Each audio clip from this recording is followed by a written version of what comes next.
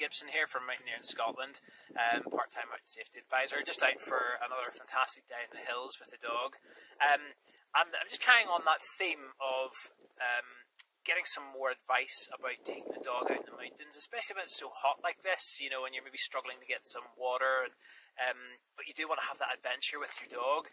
So I managed to catch up with Mark, who is a British mountain guide, works at Glenmore Lodge and is a dog handler for the Scottish Search and Rescue Dog Association. So I just thought I would go and get some advice from him and have a wee chat about, you know, what are the things to think about whenever you're going out in the mountains, especially from someone who, you know, is working out in the mountains on a regular basis with dogs throughout the whole year with really kind of variable and changeable mountain conditions. Mark, thanks for chatting with us today. I just thought it'd be a good idea to ask someone who's a dog handler in one of the rescue teams just a bit more advice on what people need to think about whenever they're taking their dog out into the hills, especially when it's really hot this time of year. So, like, what sort of advice would you give to folk when they're thinking about taking their dog out in the mountains?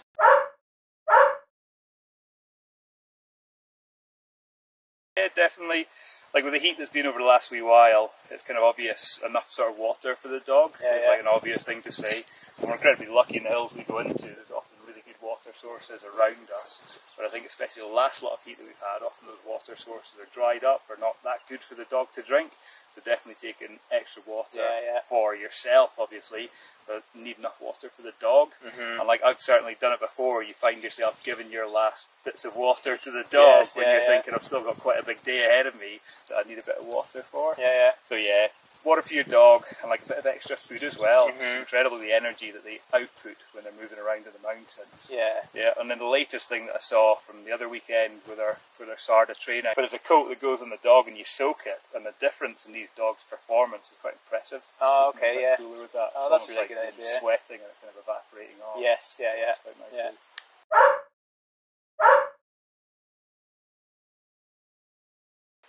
And like, I've noticed a few other things in dogs, like paws and things, like being a little bit sensitive at times to the terrain. You know, so you know, I guess that's a good idea just to build up the dog's ability to cope with that terrain. Oh, completely. It's similar to us. Like people that walk around bare feet all the time build up that sort of resistance to walking around bare feet.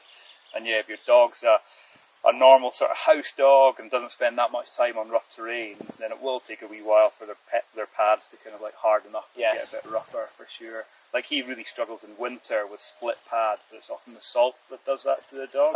So you can get things like Musher's Secret, which is like a balm that kind of like soothes the paws. You can also get booties as well. But you're better off either building up to that sort of terrain and doing it naturally rather than kind of bringing in these kind of extra elements to it. I guess the problem with the booties is that often the dogs don't walk that normally in them. It takes a bit of getting used to, and their dexterity isn't quite the same as well. And I guess with the booties, they don't have the ability to use their claws for extra traction and grip over that various terrain as well. So I maybe thought with booties is kind of one of those things that would be like doggy first aid, you know, if they do get a split, it might be useful having one just to protect that. So you can get off the hill rather than get them further up the hill. Exactly, that's it, for sure.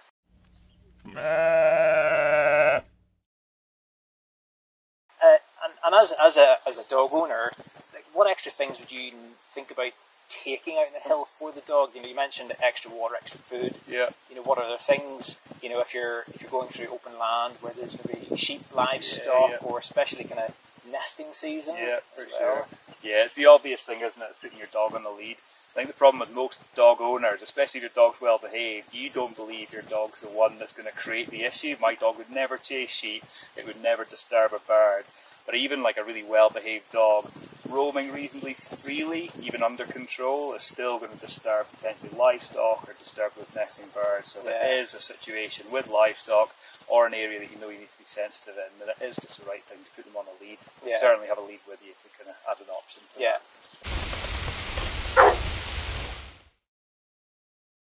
And what other things would you think about if maybe it's later on in the year, and it's getting a little bit darker. Yeah, for sure. So with Mac, especially when it comes to snow and winter, then he just disappears in the snow. So having that sort of high-vis coat. But even the dogs that aren't white, and especially watching them on the training sort of weekends with Sarda, they will disappear, like the browner, sort of like hill-coloured dogs will just go as soon as they're beyond a certain sort of distance. So definitely like a harness with a bit of sort of bright marking on it, a coat like Mac's wearing just now, and maybe if you know it's going to be late or you're going to be out at night, then putting a light onto it as well. Just that time when you think the dog's never going to disappear, but it does. You want everything kind of stacked in your favour to kind of know where it is.